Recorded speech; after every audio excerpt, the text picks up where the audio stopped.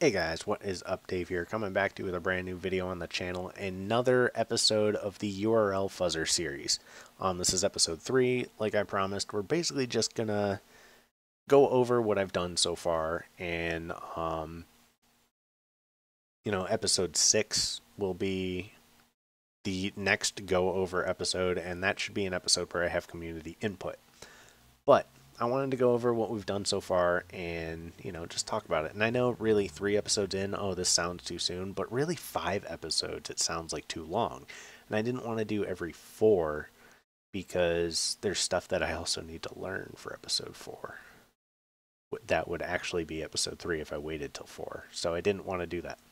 And I wanted to give time for you guys to give your inputs for episode 3. So, as you can see, we have the basic episode 1 fuzzer, which actually I'm going to move this stuff to like the middle just because I can. And it's probably not even in the middle. I don't care.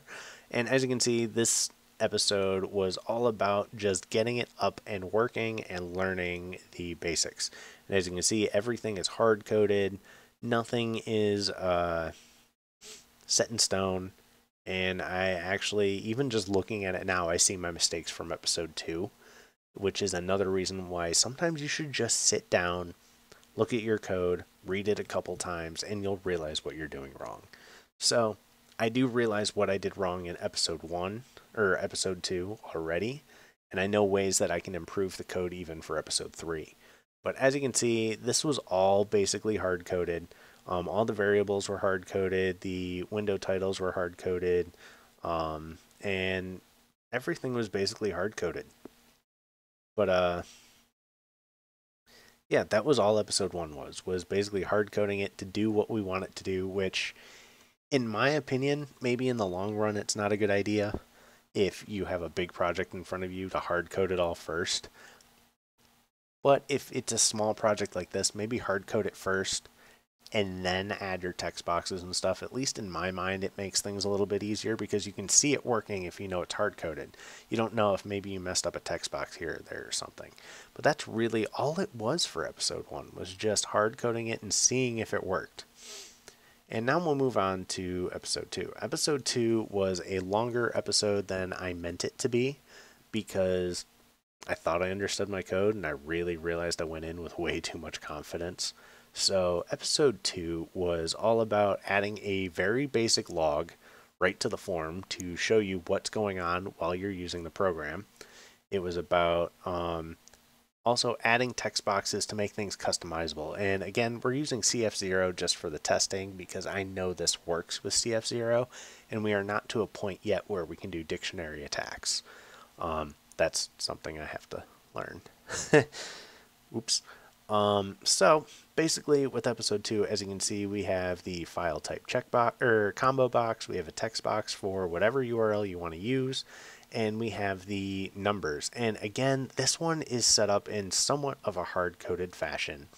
If you look at the second function here. So as you can see, it is actually calling the text boxes, and I realized this is one of my biggest mistakes was I didn't have this and the way that I did this just wasn't a smart idea. I probably could have also just gotten away with like, and then actually coding the basic URL somewhere down here, but doing it as the refreshed one also worked. So basically it was, this was the initial setting, but the way I had this set up, it was adding the file names onto it and making like it was searching new directories instead of just downloading the folder, which is not what we wanted. But as you can see, we have some basic checks for if you didn't do the text files and the number boxes correctly, which also, this was a headache for a good 5-10 minutes of the episode. Oh my god, don't do these things at 2 a.m. And then this is our basic log code. And eventually we will get into a more advanced log. The entire point of the series is for all of us to learn from each other. Maybe I'll even create a section on the Discord where people can submit their code ideas and stuff like that for this. But right now, just leave them in the comments below with a pastebin link and we'll go from there. Don't just leave your code in the comments below because YouTube will screw it up. But as you can see, this is our basic log. It really is 2 a.m. I just yawned and I couldn't hold it back and I couldn't get to the pause button or the mute button in time. I'm sorry you had to listen to that. But this is our overly basic log. So basically this label refreshes with every new URL it checks, and it tells you what URL is being checked. And that's how we caught what was going on here. As you can see, again, this probably isn't needed now because of that, because you're basically just naming a URL that already exists. So we can probably put this back to basic URL and be fine. And then something else we caught that took me a little while, actually to the point that I paused it for a while and tried to figure it out, was why it wouldn't stop if minimum was greater than or equal to max file number like it normally should. And I ended up figuring out that I had to do some sort of check right here for the number as well as up here. So realistically, I don't need both, but I think it's nice to have both just in case. Now, that's pretty much the gist of it for the 2 episodes so far, or the 3 episodes so far. And I want to hear, your comments, concerns, your submissions for custom code for episode 4, or even what you'd like to see come out of this series. I know one of the big things is probably going to be, hey, how do I save it to a specific folder?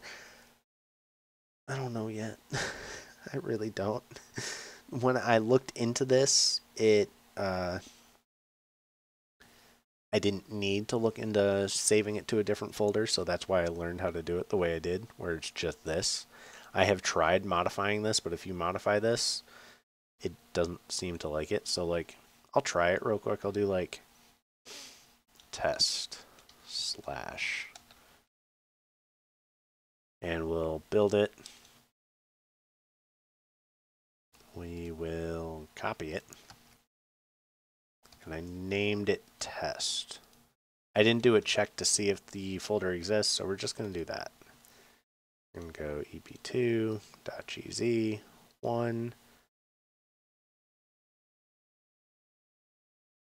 I don't think it's saving. Oh, it is saving here. Cool. So, well, sneak preview of episode 4. Custom directories. Whatever. But again, that didn't work last time I tried it. I mean it. It really didn't.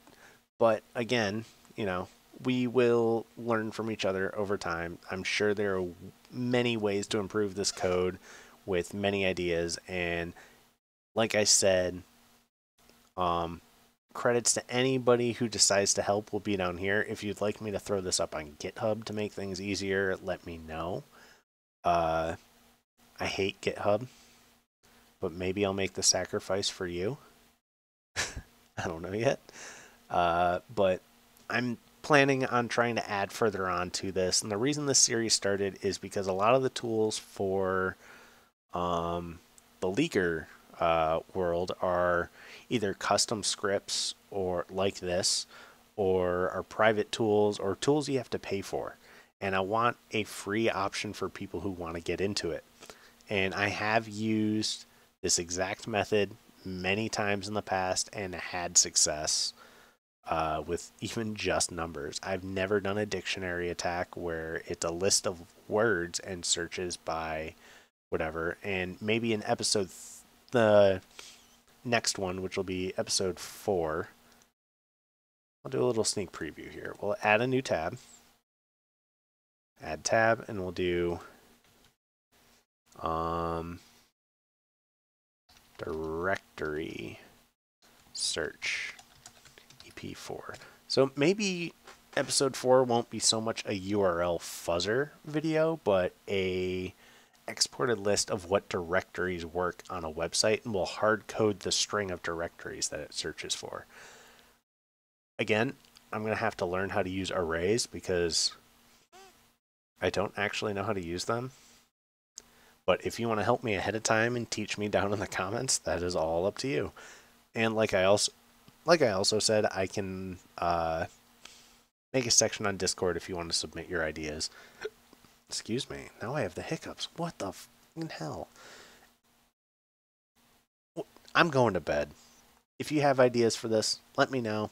I'm all ears for learning from you because I know I'm a basic noob at this, and I know I can only get better with help from you guys and my own research and learning.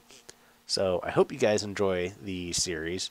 This has got to be the longest series I've ever actually kept up to date and running, but I'm very interested in this. I really want to learn how to move forward with this. So this is going to be fun. So I'll talk to you guys later. I hope you guys are enjoying it. Peace out.